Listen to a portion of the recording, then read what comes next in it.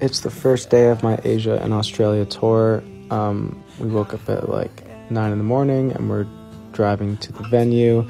Sound check on that stage. I go back to the hotel to take a nap. I was supposed to get changed, but I didn't. In the lobby, there were a bunch of fans. It was really cute, but I was kind of confused as to how they got there. We get in the van to go back to the venue. There's my green room. I'm warming up, and then we had a little meet and greet afterwards. Oh, and we had some juice. Yeah, that was cool. We're back in the van, going to the stage. I'm about to go up, and I'm a little nervous but excited. That was a crazy feeling. There was a lot of people, and I felt a lot of love, and everyone knew the words. Yeah, there's a lot of people.